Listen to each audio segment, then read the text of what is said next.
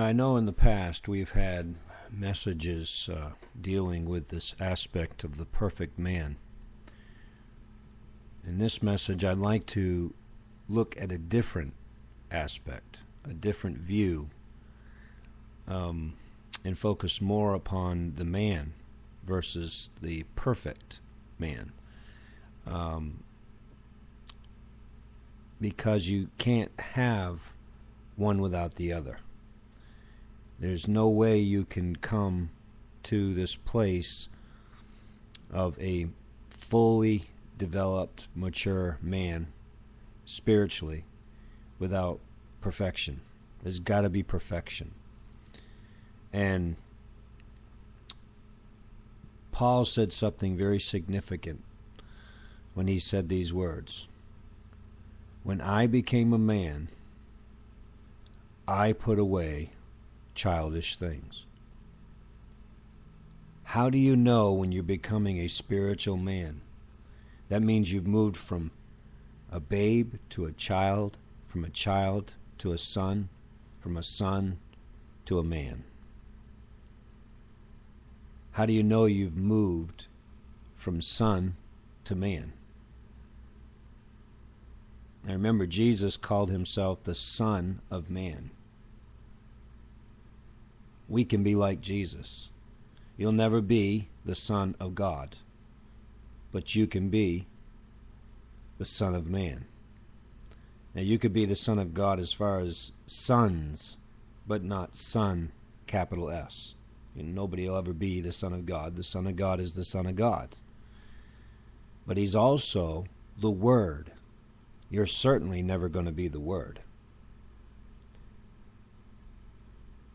God, the Son, is just as much God as the Father and the Holy Ghost. No beginning, no end.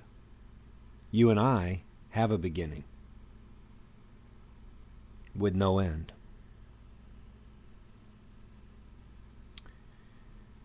Now, how do you know you're coming to this place of being a spiritual man? When you start putting away childish things. What might these childish things be?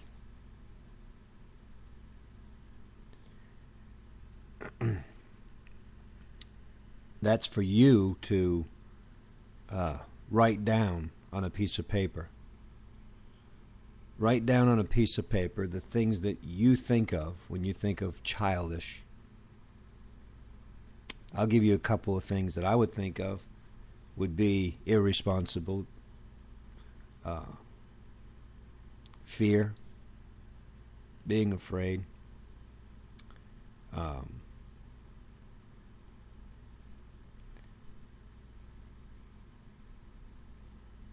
those are a couple of things I could think of when I think of being childish. Lack of understanding. Lack of wisdom. Now you take the time to write down on a piece of paper what you think of when you think of childish.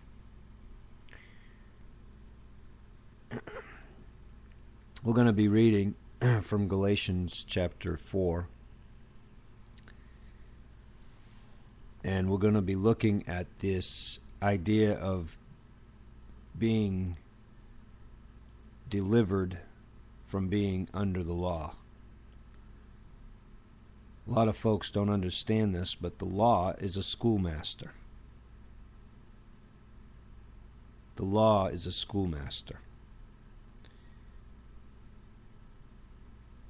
In fact, let's go ahead and read Galatians chapter 3 and 4 so we can have a proper understanding. Paul is speaking to the Galatians, and he says, O foolish Galatians, who hath bewitched you, that you should not obey the truth, before whose eyes Jesus Christ hath been evidently sent forth, crucified among you? This only would I learn of you. Received ye the Spirit by the works of the law, or by the hearing of faith? Are you so foolish? Having begun in the Spirit, are you now made perfect by the flesh? Have you suffered so many things in vain? And if it be yet in vain, he therefore that ministereth to you the Spirit, and worketh miracles among you, does he do it by the works of the law, or by the hearing of faith? Even as Abraham believed God, it was counted to him for righteousness. Know ye therefore that they which are of faith, the same are the children of Abraham. And the Scriptures, foreseeing that God would justify the heathen through faith, preached before the gospel unto Abraham, saying, In thee shall all nations be blessed. So then, they which be of faith are blessed with faithful Abraham. For as many as are the works of the law are under the curse. For it is written, Cursed is every one that continueth not in all things which are written in the book of the law to do them. But that no man is justified by the law in the sight of God. It is evident, for the just shall live by faith. And the law is not of faith, but the man that doeth them shall live in them. Christ hath redeemed us from the curse of the law, being made a curse for us. For it is written, Cursed is every one that hangeth on a tree, that the blessing of Abraham might come on the Gentiles through Jesus Christ, that we might receive the promise of the Spirit through faith. Brethren, I speak after the manner of men, though it be but a man's covenant, yet if it be confirmed, no man disannulleth, or addeth thereto. Now to Abraham and his seed were the promises made. He saith not into seeds as many, but as to of one, and to thy seed, which is Christ. And this I say, that the covenant that was confirmed before of God in Christ, the law, which was 430 years after, cannot disannul, that it should make the promise of none effect. For if the inheritance be of the law, it is no more of promise, but God gave it to Abraham by promise. Wherefore then serveth the law? It was added because of transgressions, till the seed should come to whom the promise was made, and it was ordained by angels in the hands of a mediator. Now, a mediator is not a mediator of one, but God is one. Is the law then against the promises of God? God forbid. For if there had been a law given which could have given life, verily righteousness should have been by the law. But the Scriptures have concluded all under sin, that the promise by faith of Jesus Christ might be given to them that believe. But before faith came, now listen to this part, before faith came, we were kept under the law. Before faith came, we were kept under the law. And if we were under the law, folks, we were under the curse. Because you're cursed if you're under the law. Now listen to what it says here. Before faith came, we were kept under the law, shut up unto the faith which should afterwards be revealed. Wherefore, the law was our schoolmaster, to bring us unto Christ, that we might be justified by faith. But after that faith is come, we are no longer under a schoolmaster. That means if you're living by faith in Christ, you're no longer living under the law. You're no longer living by a schoolmaster. For you are children of God by faith in Christ Jesus. For as many as of you have been baptized into Christ have put on Christ. There is neither Jew nor Greek. There is neither bond or free. There is neither male or female. For you are all one in Christ Jesus. And if you be Christ, then are ye Abraham's seed and heirs according to the promise. Now I say that the heir, as long as he's a child, differeth nothing from a servant, though he be Lord of all, but is under tutors and governors until the time appointed of the Father. Even so, we, when we were children, notice Paul is talking past tense, when we were children, were in bondage under the elements of the world. Paul's saying, I'm not a child anymore. I'm not under the law. Paul's saying, I'm not in bondage anymore. I'm not in bondage to this world. I'm not a slave to my sin. I'm not a slave to the flesh. I'm not a slave to the law anymore. I'm not under the law. Paul is helping us to understand that he's now free. How did he get free? He tells us how he got free. He got free because of faith. Because when faith came, he was no longer under the law. So then, we understand that the principle of faith is that faith is believing God's word. It's not by the works of the law that we're justified, folks. It's by faith that we receive justification. It's by faith we receive righteousness. But when the fullness of the time was come, God sent forth his Son, made of a woman, made under the law, to redeem them that were under the law, that you might receive the adoption of sons. Now, this is something that's not being taught today. Most do not even understand this truth of the placing of sons, the adoption of sons. In the Jewish customs, a child at the proper age would be placed as a son in the family. Jesus, when his parents had left Jerusalem, this was after Jesus' bar mitzvah. Jesus just had his bar mitzvah, and Mary, Joseph, and the others had all left Jerusalem. They thought Jesus was among them. And Jesus did not go with them. Remember, he's of age now. He's a son, and he is of age. He's been placed as a son. He's an adult. You understand? He's an adult. He may not be a fully developed man at this point, but he's an adult as far as placement. And he's now equal with the father in the family business. The father has given him that right. The father has given him that place to make decisions, to run the father's business. And at this point, when they come looking for Jesus and they find him, not that he was lost, it was they that were lost. But anyway, when they come back and they come to Christ, remember, while they sought Jesus sorrowful, they were sorrowing, looking for Jesus. That's a type of us being under the law. That's a type of us under the curse. It says when you come to Christ, right? When you come to Christ, the veil is done away. The law, it's not that the law is done away. It's that you rise above the law in the sense that the law brought you to Christ.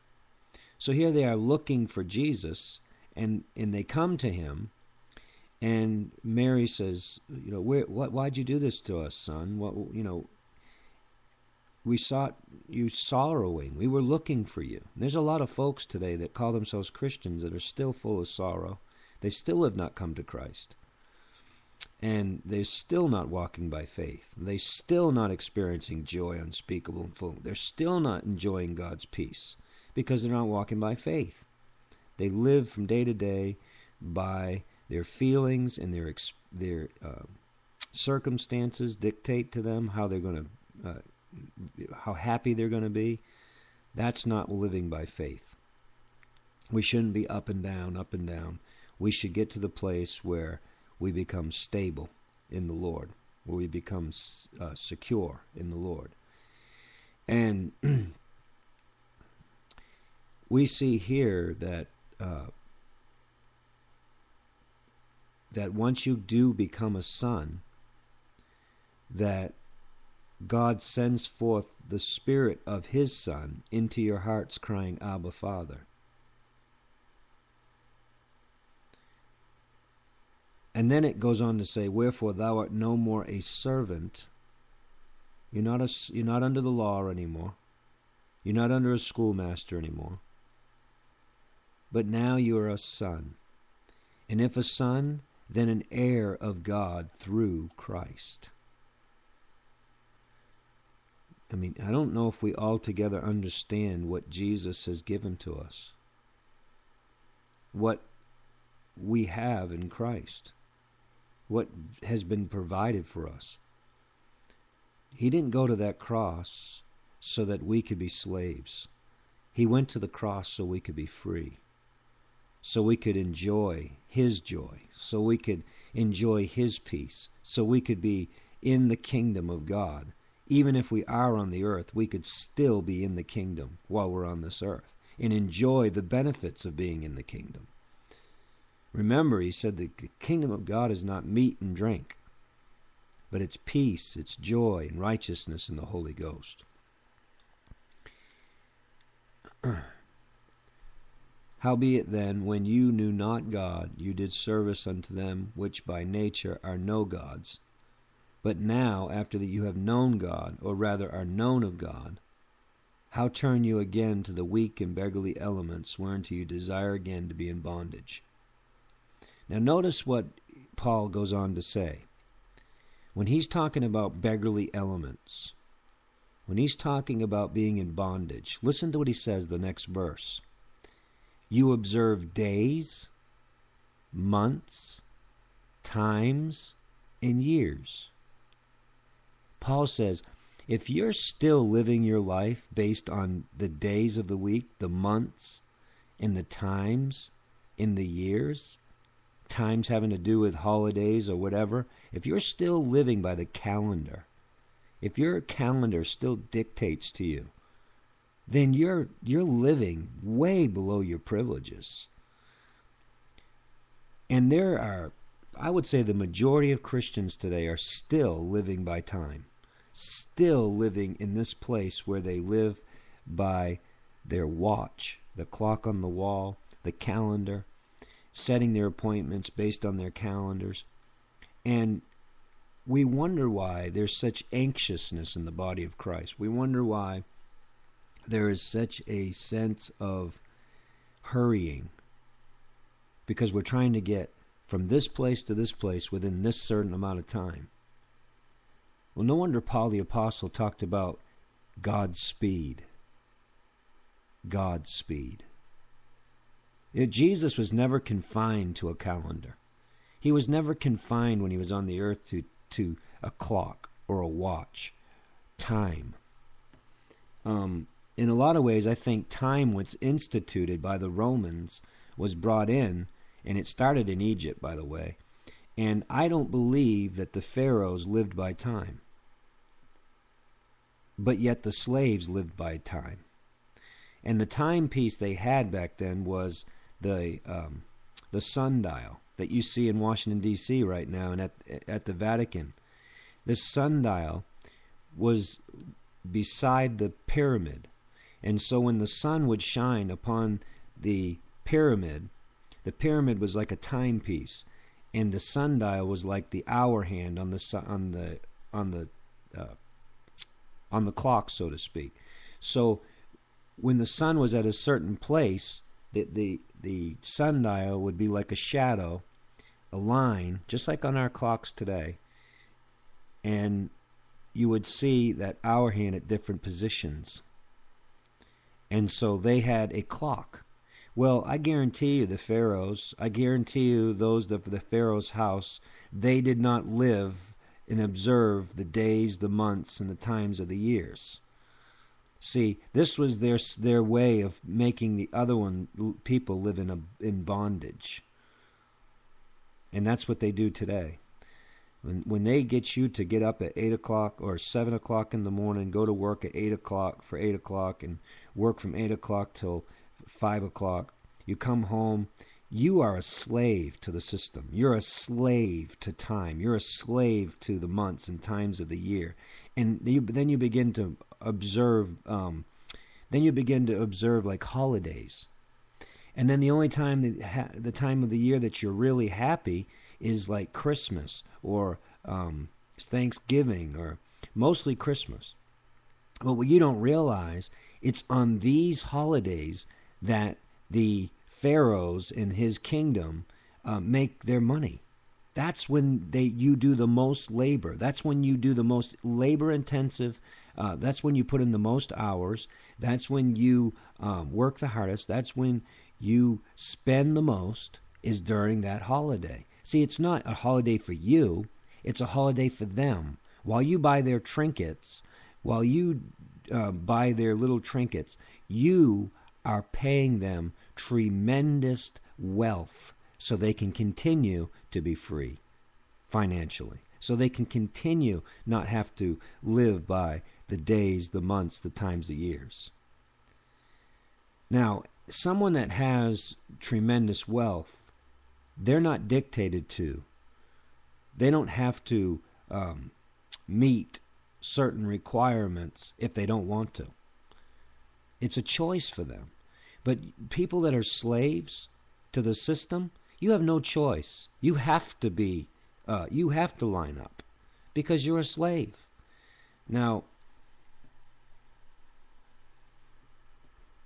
do we at times live according to the dictates of time, to the dictates of months, times, and years? Yes, absolutely we do, because we're living on this earth, and because even like Paul said, I became all things to all men. Some of us as Christians, we work a regular job in this world, and you have to live, and you have to go by the clock. But you should never be to the point where the clock becomes your law or becomes your dictation. You should always, in fact, we shouldn't really ever be living by these elements. That's what Paul is talking about when he says weak and beggarly elements. Folks, if you could understand, it is bondage. When Jesus called Peter, when he called his brothers, and he called John and Andrew,